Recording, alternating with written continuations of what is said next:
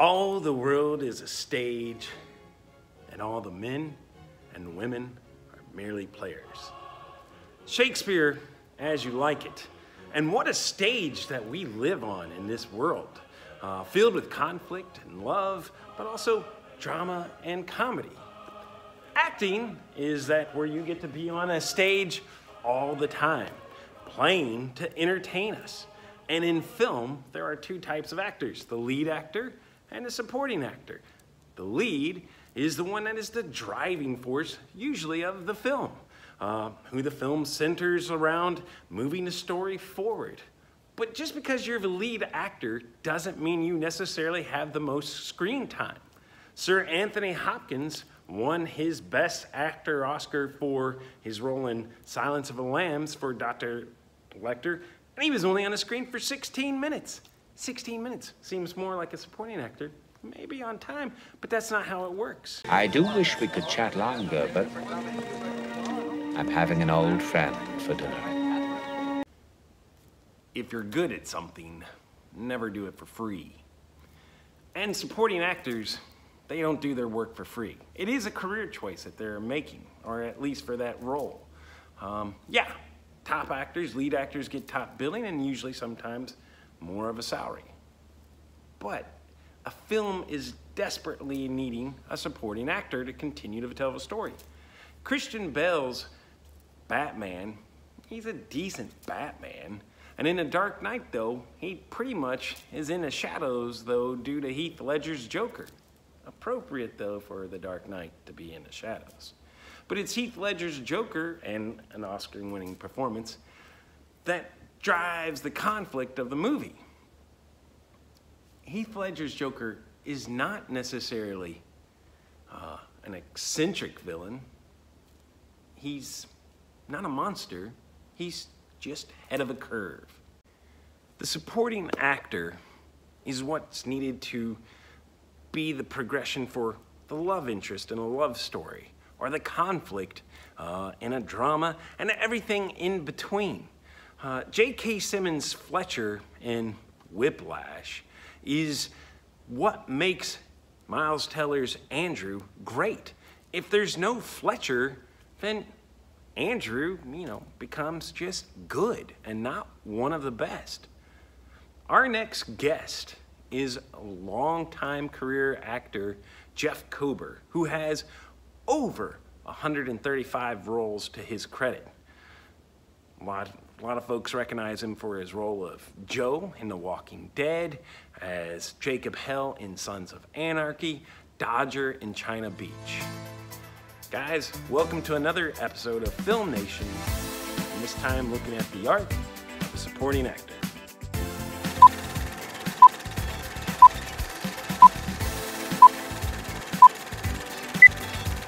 Who is very recognizable. He is an actor, a photographer. That's one of the reasons why I met him.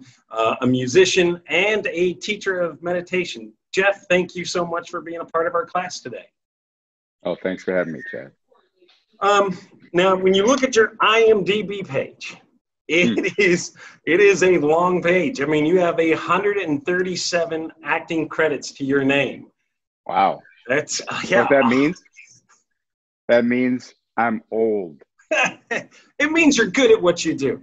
And with out of those 137 roles, a lot of them are in that guest appearance, supporting role kind of character. I mean, you've been on The Walking Dead, Sons of Anarchy, CSI, NCIS, and numerous more.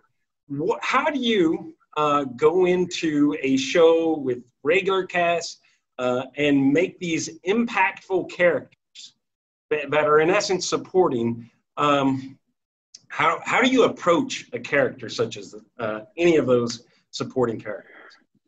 Well, it's a fascinating thing, because the further along I've gone and the way that the work has changed and the business has changed, a lot of my jobs in the last few years have been like one-day gigs.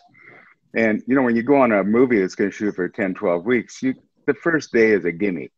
I'm trying to find my way here. I'm trying to see who's got the power and who I have to, look up to, and who do I have to look to for approval and all of that, and how do I fit in? What's the pecking order? All those things when I was a young actor. Well, I was never really a young actor, but when I was younger. But now you walk in and there's a fully formed family. Some of them have been together for years, and it's not just the actors, it's the whole crew. Everyone is all together, and you got to walk in and do your thing. And so the preparation. Okay. And, the single most important thing as an actor is to know what your intention is in each scene and as a character. And when you have a strong intention, when you know what you need from the other character in a scene, then the rest of it can all sort of disappear. And it's just you and me. And I can stand toe to toe, face to face with anyone, and my job then is to make this so strong that the blinders come out for all the rest of this. And I don't care who's looking at me cross-eyed, and I don't care who thinks I'm a jerk or, don't belong here, or too old or too young or too fat or too skinny or whatever they think. It's between you and me. And I'm just using the author's words, the script writer's words to have that experience between you and me. And I can tell it is a practice that you have perfected, because probably one of your most infamous characters in your career was the character of Joe from The Walking Dead. Yeah. I mean, that guy was a vile, mean villain, but he was a villain that had principles. And so, but with him being so vile, I mean, you made this amazing character that after 4 episodes, I mean, you're at the end of your character's fate. I mean, people, I think, were probably cheering at your fate because you did such a great job of developing this vile character. So 2 questions based off them. One, was Joe just a misunderstood guy and not really a villain? And 2, though, and the more important one, for a guy that teaches meditation and peace and everything, how did you approach and create a character that is such a mean guy? Well, first of all, that character was a gift because it was so well written. And the thing about Scott Gimple, the producer of that show, and Greg, who directed one of the episodes that I was on, these guys, they care about character. Everything's based in character. And they wanted that death to count. Yeah. And they needed some guy who was strong enough that it brought their Andrew Lincoln character or his character to actually ripping someone's throat out with his teeth. Because that whole season, he had been about pacifism. Yeah. I'm going to stop killing. So it had to be heinous enough that it would make him kill. Right. So of course they called on me. Now, so the first thing is, again, he is a man with principles, and that show posits this great question: what would you be willing to do? What would you actually be willing to do? And people forget that we did too. We wanted to do to him what we wanted to do to him because of what he did to us. He killed one of ours and left him turn zombie to attack us. He did that to us. So, he had to pay a price for that. That was the storyline. So, he broke one of the cardinal principles, and they set it up so that this guy had certain principles that he lived by, and he had integrity within those principles. And one of the secrets there is that everything is looked at through the eyes of the good guy, Andrew Lincoln. And he's a much better person than this person. But still, this guy's side of the story it didn't matter by the time we got to me dying. But the most important thing as a performer is you never play evil. You play reality and integrity and a full heart and a loving soul, and the context will tell the story for you. Oh, wow. When I did a role with Mariska Hargitay on SVU, and Law and Order. And I was a awful cult leader, murderer of children. I had a 12-year-old wife, just this awful human being.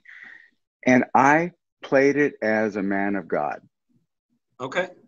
And when I asked her, God, how can you put yourself through this every day? Oh, you were molested as a child too. Oh, I'm so sorry. You know, I meant it. I meant every word of it. I was just absolutely, you know, feeling compassion for her character.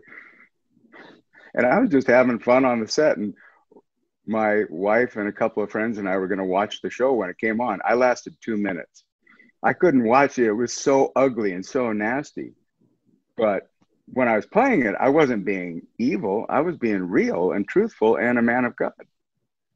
So what you're doing is you find the good side of these, because I mean, a lot of your characters have been on the dark side, and so you're finding the good in them. I don't find the good. I find the true.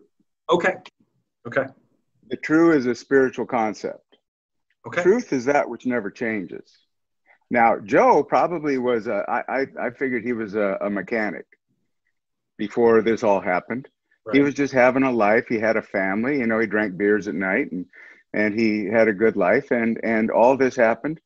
And then he saw stupid people doing stupid things, and he started coming up with, how do we stay alive? Well, you know, you got to make some rules, and you got to have people around you to keep you alive. What are the rules that we can stay together under? And he started coming up with these rules. They were based in necessity. And now looked at from the outside, they're evil. But from his perspective, it was like, this is how I'm staying alive, not at your expense, but also if you get in my way, it will be at your expense. So it is protection. Let's say you're out at dinner or out in the community prior to this COVID situation kind of thing. Mm-hmm. And a fan comes up to you and is like, oh my gosh, you're Joe, or you're Jacob Hell from Sons of Anarchy, the creepy guy from Always Sunny in Philadelphia. And instead of knowing your name of being Jeff, or they just like, hey honey, oh my gosh, it's Joe, or it's, you know, Jacob, you know, what is that like when a fan, is that a compliment? Is it hurtful? What is it like when fans come up to you and just recognize you as one of these amazing supporting characters you have done?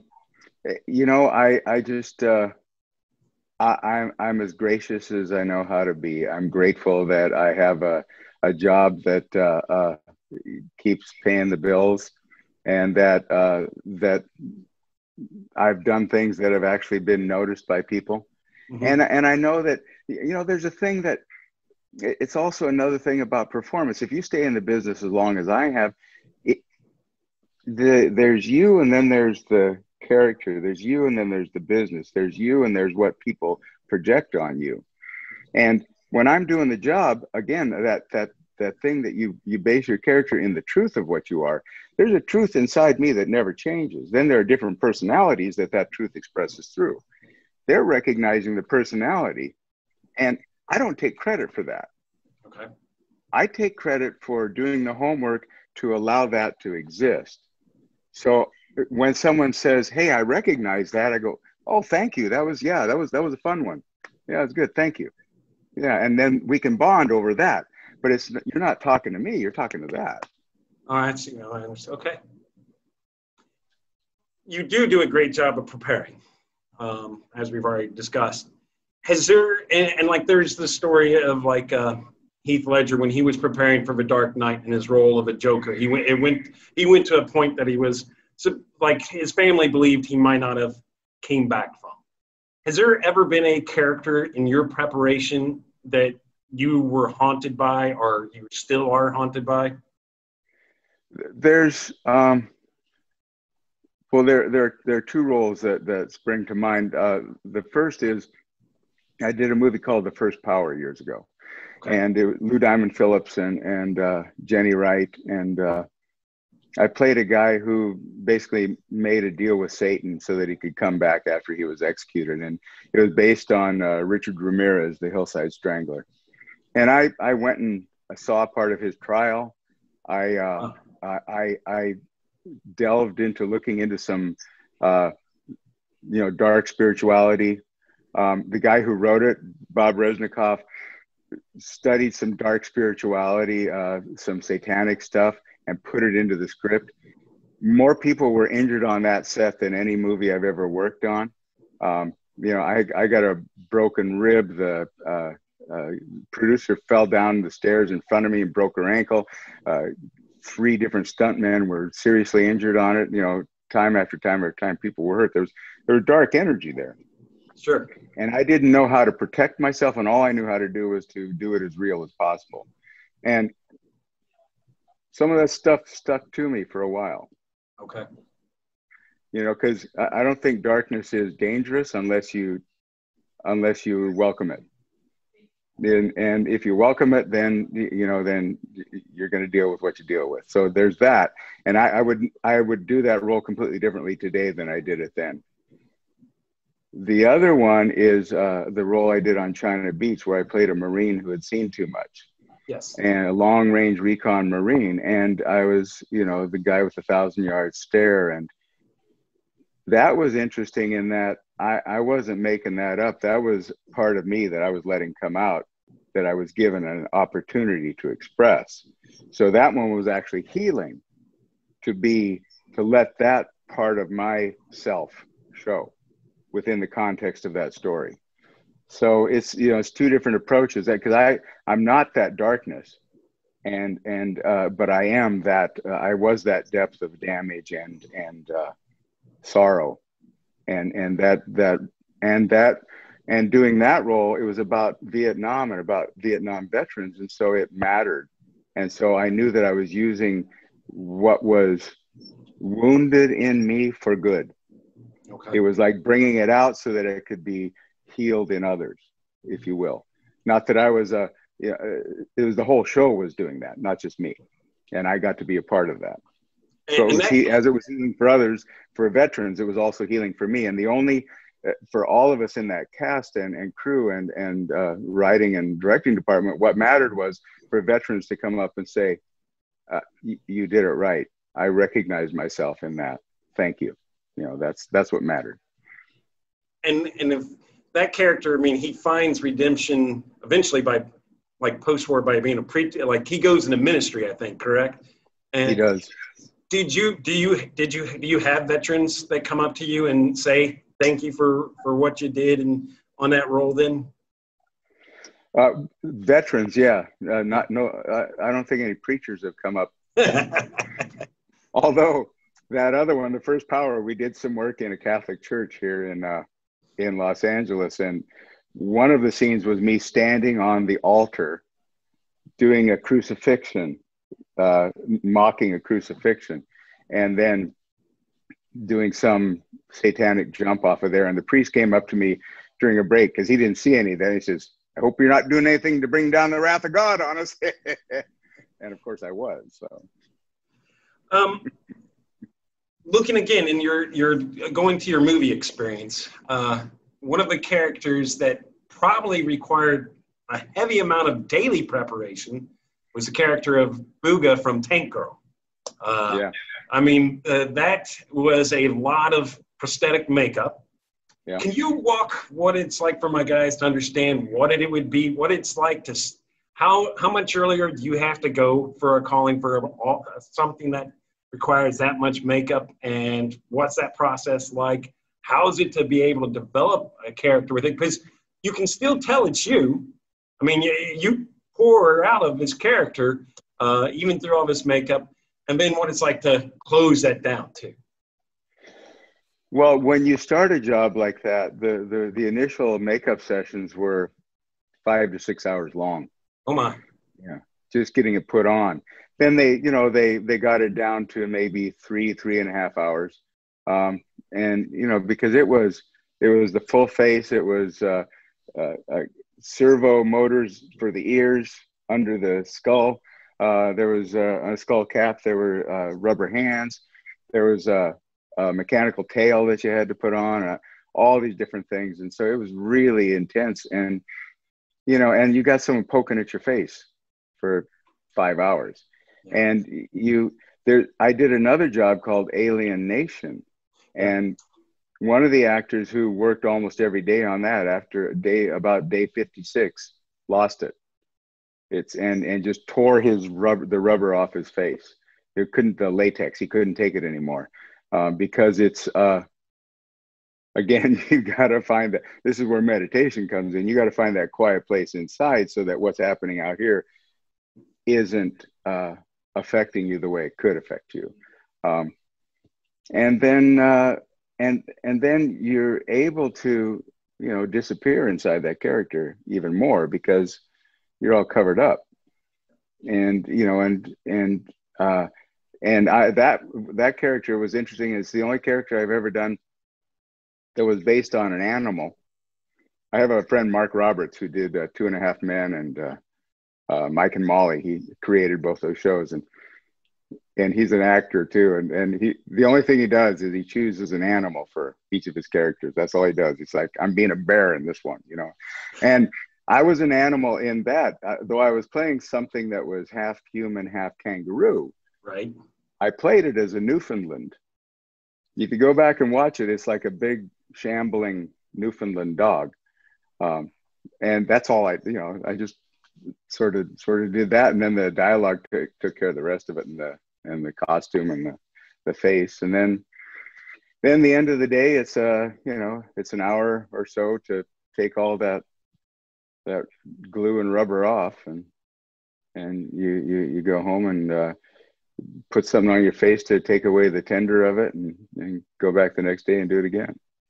Does it cause like your face to itch, or have any? Oh yeah, it's and it's painful Really? when they take it off.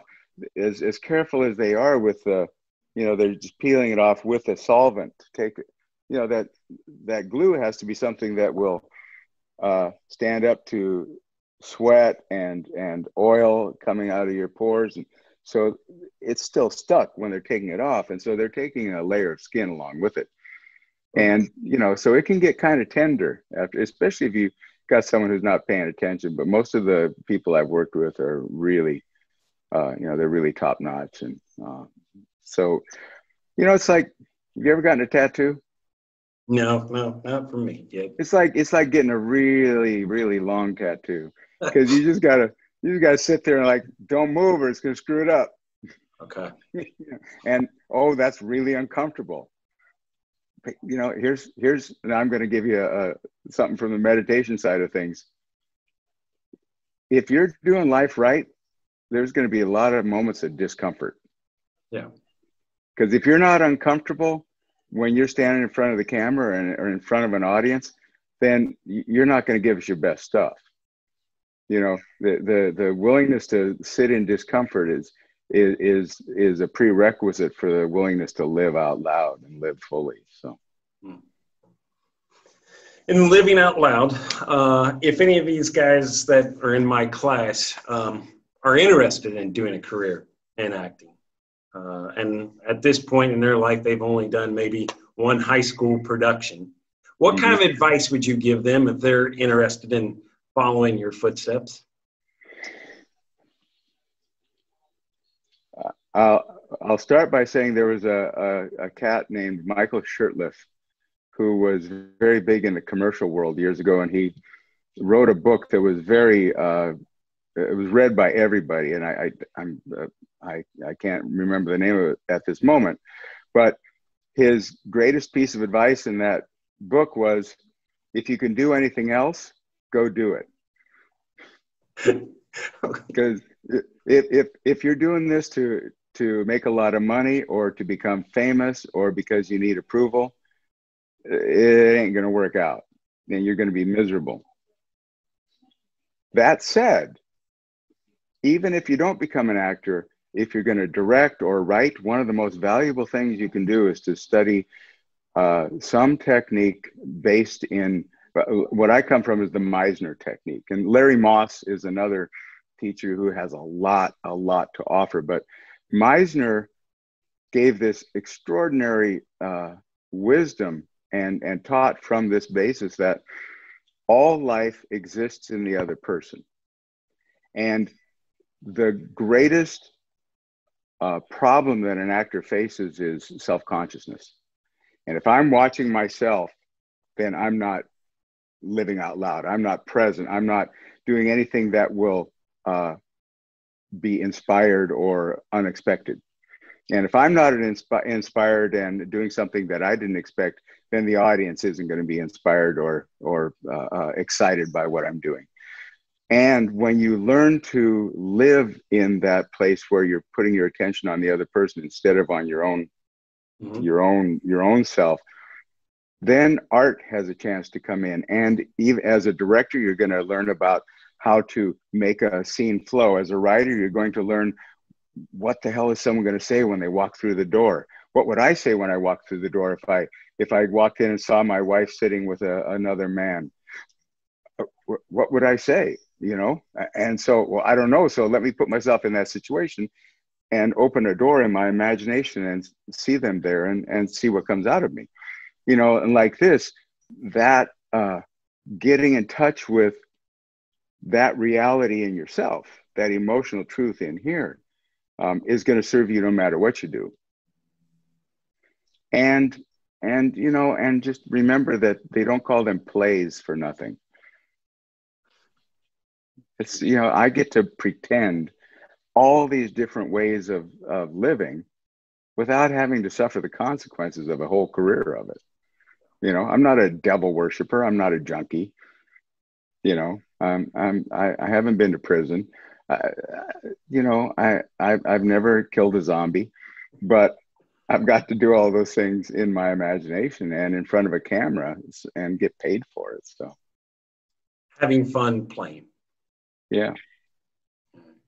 All right, so we're going to come to the point. Now we're at 5 quick questions. So the way this works, I'm just going to ask you a question or give you a statement, and the first kind of thoughts that come through your head.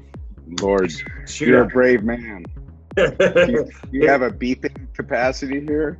If need be, we can do the beep. All right. As I mentioned earlier, 137 roles on your acting credits on IMDb. Let's go to role number 1, V, 1985. Feet? V, your first V. role. Oh, Yes. Jane Badler. I just saw Jane Badler 6 months ago. She was the one of the stars of that. I played a lizard. I got my SAG card. Terrible show. Your role that you got called back for, but you didn't get, and it still stings. Oh, I just lost one last week. It was they're doing a mini series on Netflix for the book Made, and it was for the role of Margot Robbie's father. And that's the one, and the one that I'm going to ask God about when I drop out of this body. I did a pilot called His Wives and Daughters, where I played a country western singer who had many wives and many daughters, and was just a kind of a ne'er-do-well, but very charmingly so. My cardboard cutout was in the lobby of Country Music Television next to Connie Britton's from Nashville. We were ready to go, and then someone else bought the company and nixed us. And I'm just going to say, what was that about? Because that was, when I described that character to my son, he just said, well, Dad, that's you. So that one really hurt. Role you're most proud of? You know, China Beach. It was China Beach. Yeah. I mean, I've done better work since then, but that one mattered, and it really left a mark. You're a standout photographer, so the art of photography. Photography, you're learning how to see, and it's a learned skill. And again, it's about putting attention outside yourself. There's something that happens when I go from here to a pen, or from here to a subject through the lens, or from here to a partner in an acting scene. There's something in that spaciousness of that connection between me and you that can allow for flow to occur, and that can allow for something bigger than me to come in. And I had a friend who curated a show, and what the photography that I do mostly is wet plate collodion or tin type photography, and it's a really long shutter. You know, it's like 2 seconds to 10 seconds to 12 seconds for the enough light to get on there to make a picture, and so people have to sit very still. But when my friend curated the show, he talked about, he says, these aren't snapshots, these are portraits of a passage of time. You know, that's 12 seconds that is on this plate, 12 seconds of life being lived. And that's, as artists, that's what we're always trying to capture, is just life, you know. So. Fifth question on these, challenge. Thank you so much for being a part of this, but here's your challenge. Who would you invite to join us in this conversation, and why? Tony Glazer is a producer, writer, and director that I've worked with several times. He and his wife, Summer Crockett-Moore, are two of my heroes and two of my dearest friends. They have a studio in Newburgh, New York. They're shooting films up there, or they will be shortly again. We did a series recently called Big Dogs, which is available on Amazon Prime. Just got up to almost 40 million views, so I think that's pretty good. And Tony is he's so well spoken, and he thinks deeply, and he's got a great sense of humor, and he's got a really big heart. So he's someone who I can imagine him saying yes to this. And, right, cool. And if he doesn't, then I'll just make fun of him. So. Well, let's get him on. Okay. So, Jeff Gilbert, thank you for taking these moments with us and sharing the art that you do. And thank you for a long career in film and television. We really appreciate you being here with us. Oh, God bless you, man. Thanks for having me, and good luck to y'all. Thanks.